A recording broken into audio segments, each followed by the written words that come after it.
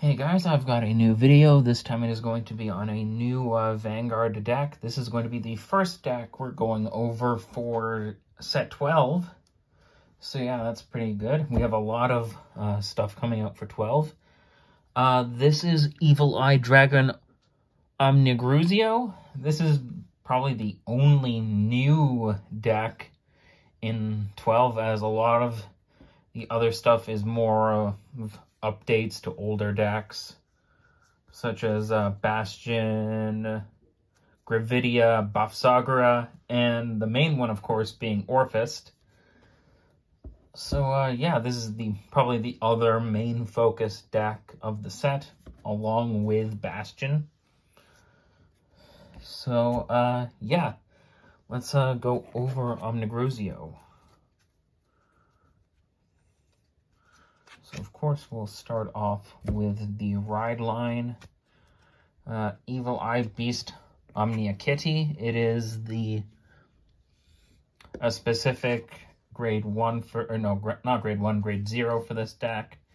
It's, of course, got the effect that all grade 0s have in Overdress. So I'm not going to bother with that. Evil Eye Beast Ominagruzio.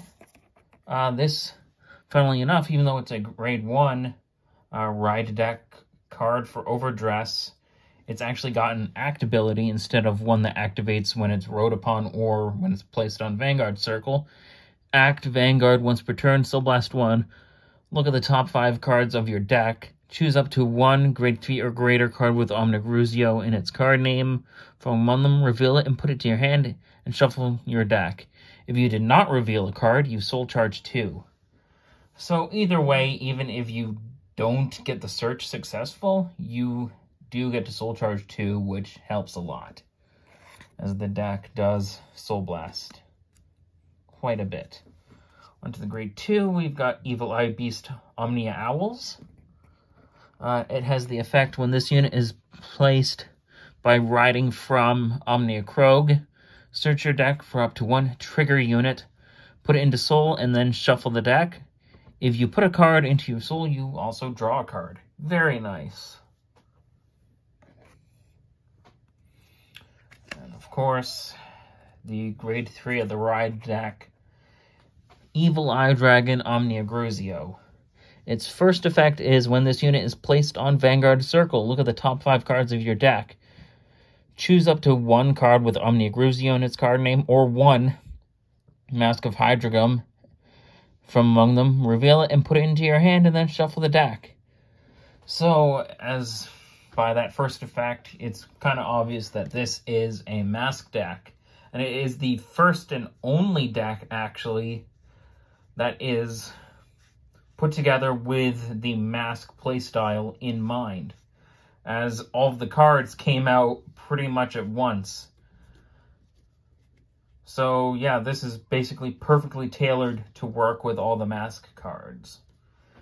And then its other effect is, once per turn, Soul Blast 1, choose up to one trigger unit from your drop, bind it, and then until the end of your turn, your opponent cannot increase power with trigger effects of cards with the same trigger icon as any card in your bind zone.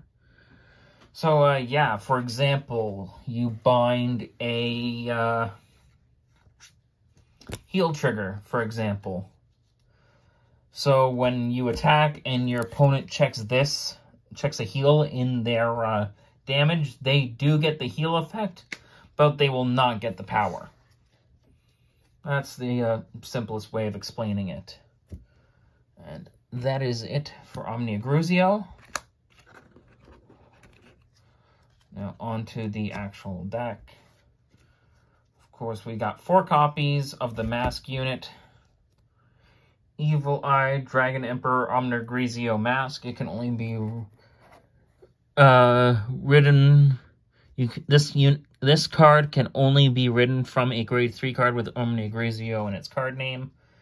Of course, that's kind of obvious. And then it has the other effect of remove a card with Ominagruzio in its different card name from this unit from the hand, soul, or drop. Choose up to one trigger unit from your drop, bind it, and then this unit gets this effect. All of your opponent's cards with the same trigger icon as any card in your bind zone get minus 5k shield power, and your opponent cannot increase power with those trigger effects. So again, much like the original Ominagruzio, if your opponent checks a trigger in their damage check, they do not get the power, and also if they try to guard with a trigger, the power, the shield value is decreased by 5,000. So yeah, a very dangerous card. And then on top of that, its final effect. At the end of the battle that this unit attacked, Counterblast 1, put 2 back row rear guards into your soul, and then stand this unit, and it gets drive -1 until the end of the turn. Whose insane idea was it to put a restanding effect on a card that reduces the power of triggers? Like, who comes up with that? Like, this deck, when it was revealed, made everybody go nuts. This thing was cool to watch in the show. So yeah, of course, after the mask unit, we have 3 more copies of the original. In this deck, unlike most mask decks, you do play the full 4-on-4 of the mask unit and the original unit.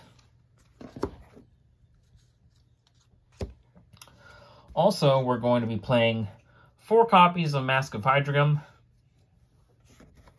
because you want to see your mask pieces and all the other cards you do need to pull off writing the original and then rewriting the mask form every turn. So yeah, 4 copies of the mask. I've gone over the mask effect so many times by this point, I'm not going to bother with it.